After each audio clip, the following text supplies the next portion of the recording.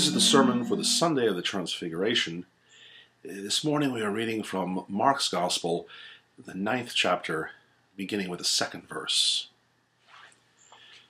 And after 6 days, Jesus took with him Peter and James and John, and led them up a high mountain by themselves. He was transfigured before them. His clothes became radiant, intensely white, as no one on earth could bleach them. And there appeared to them Elijah with Moses, and they were talking with Jesus. And Peter said to Jesus, "Rabbi, it is good for us to be here. Let us make 3 tents, one for you, and one for Moses, and one for Elijah." For he did not know what to say, for they were terrified. And a cloud overshadowed them. A voice came out of the cloud, "This is my beloved Son. Listen to him." And suddenly, looking around, they no longer saw anyone with them, but Jesus only. And as they were coming down the mountain, he charged them to tell no one what they had seen until the Son of Man had risen from the dead. The reading appointed by the lectionary begins after 6 days. So this seems like a good place to begin. 6 days after what? For the answer to that, we need to turn back to Mark chapter 8. We may read beginning with verse 31. He began to teach them that the Son of Man must suffer many things, and be rejected by the elders and the chief priests and the scribes, and be killed, and after 3 days rise again. He said this plainly. And Peter took him aside and began to rebuke him. But turning and seeing his disciples, he rebuked Peter and said, "Get behind me, Satan, for you are not setting your mind on the things of God, but on the things of man." And calling the crowd to him with his disciples, he said to them, "If anyone would come after me, let him deny himself and take up his cross and follow me. For whoever would save his life will lose it, but whoever loses his life for my sake and the gospel's will save it." So Jesus has just unloaded a whole lot of painful truth on his disciples. And this, by the way, comes right after an episode of miraculous works, healings, and the mysterious feeding of an enormous crowd. Jesus describes his suffering and death, and Peter, it seems, objects. And then Jesus puts him in his place, or maybe keeps him out of the place he wants to go. Whoever would save his life will lose it, but whoever loses his life for my sake and the gospel's will save it. Then 6 days passed, almost as if Jesus in his wisdom understood they'd had enough for a while.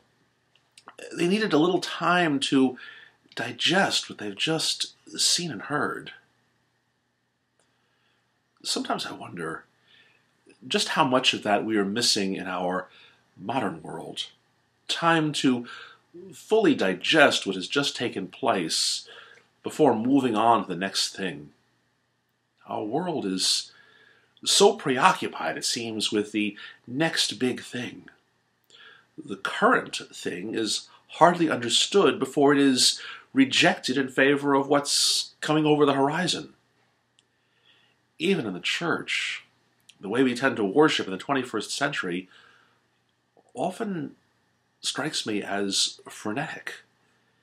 Every space seems to be filled with something, as modern liturgy cannot withstand the perceived vacuum of silence or the stillness of meditation. So 6 days later, Jesus takes Peter and James and John up to the top of a mountain. We might speculate as to why only those 3. Were they the inner circle, the ones who perhaps most exuded leadership qualities? Or maybe just the opposite. Were they possibly, of all the disciples, the ones who least understood, and thus most needed to see something even more spectacular?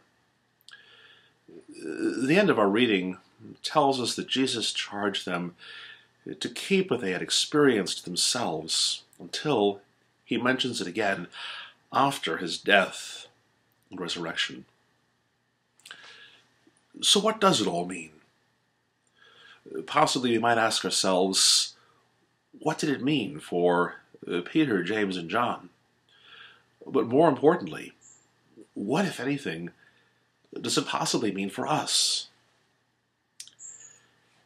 As is often the case, I'm certain that we might look at this astounding vignette in any number of ways, and over the years I've certainly come across some excellent exegesis regarding the Transfiguration.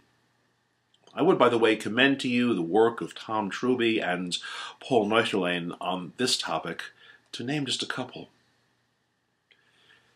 But here is what I would like for us to consider. The authors of the Gospels, the authors of the New Testament, in fact, the authors of anything, are charged with the responsibility of getting us to focus on what they consider important, to make a distinction, as it were, between the main point and the supporting details. In our day and age, that's comparatively easy for modern storytellers. If in a movie or a television show, a character's facial expression, for example, is crucial, we can cut to the close-up. The eye and the attention of the viewer is drawn, mechanically as it were, to the thing that is thought to be important. But when all we have are words, and slowly, probably painfully hand-lettered words at that, the task of getting the audience to pay attention to what's really important requires a whole other level of skill.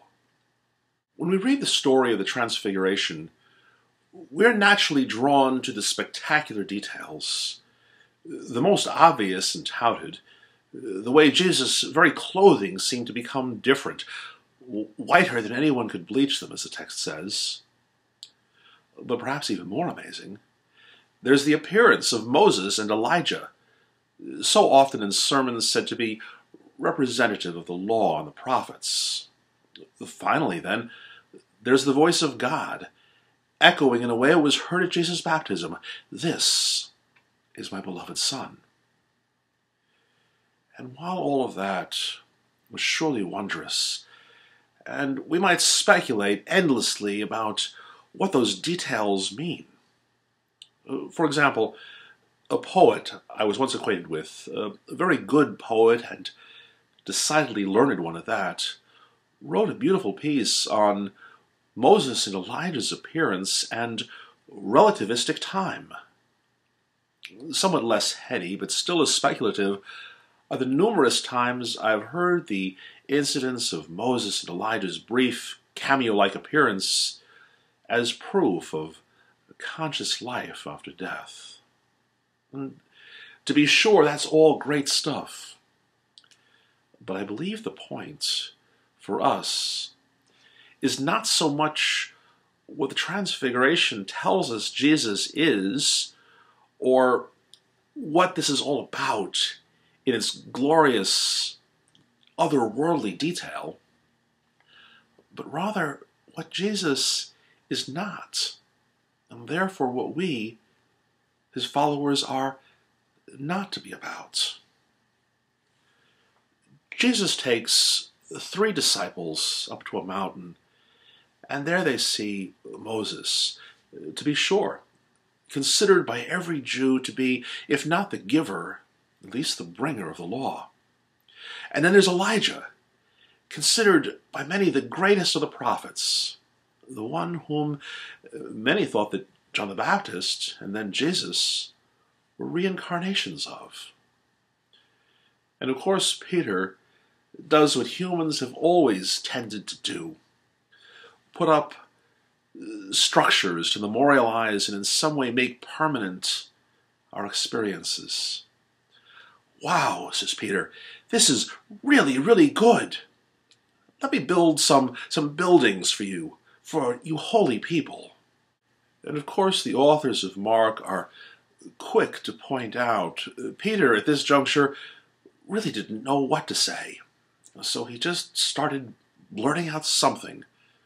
The first thing he thought of: a building plan. And it is at that exact moment, according to our text, right when Peter is about to launch off in a direction that nobody but Peter actually wants, things get cloudy, and they hear the voice of God. And God here seems to be a deity of few words, saying only, "This is my son. Listen to him." As if God is saying, no, don't listen to your own ideas. Don't start building a bunch of huts. That's really not what's needed. And then Moses and Elijah are gone. No one is there but Jesus. So perhaps God is saying, I know the law as handed to you by Moses is important to you. I know the prophecies by which you believe you can understand what you are to be about and where you are going are really important to you as well. But the one you need to pay attention to, the one you really need to listen to, is Jesus. And as if to illustrate the point, Moses and Elijah vanish before they can say anything the disciples can hear. The spotlight is now on Jesus. A camera panned to Jesus. The Gospels describe him as being transfigured, glowing, shining. Look at him. Look to him. No, don't look to the law, not even the prophets, but rather to Jesus. As a matter of fact, you couldn't possibly understand the law and the prophets until you look to Jesus. So they learn quickly it's not about the law. It's not about the prophets. And it's definitely not about building structures to hold this moment in stasis forever. So what then is it about?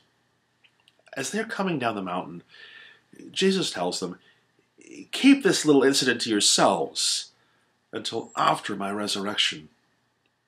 Maybe that's why he picked the three he did. They may have been the only one he knew could keep a secret. I'd hate to have that task.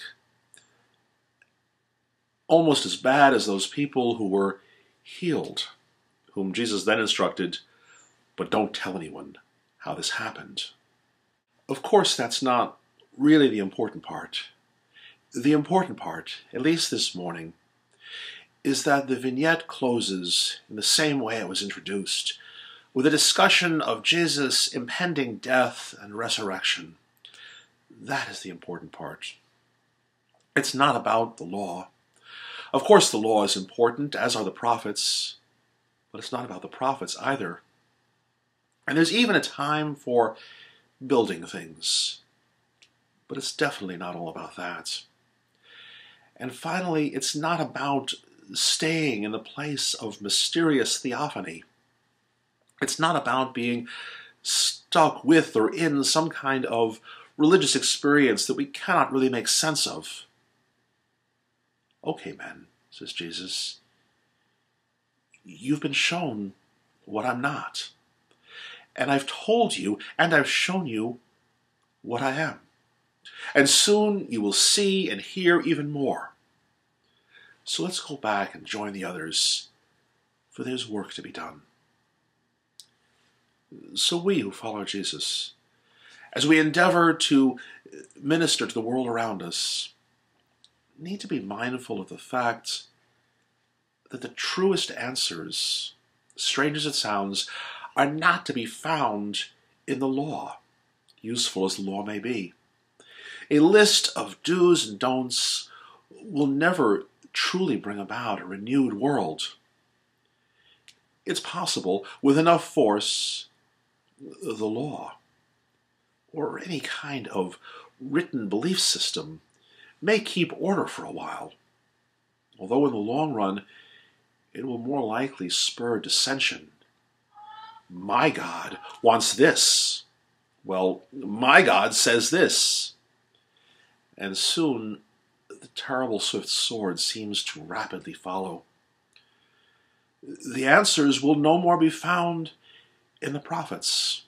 At least, no complete answer will be found there.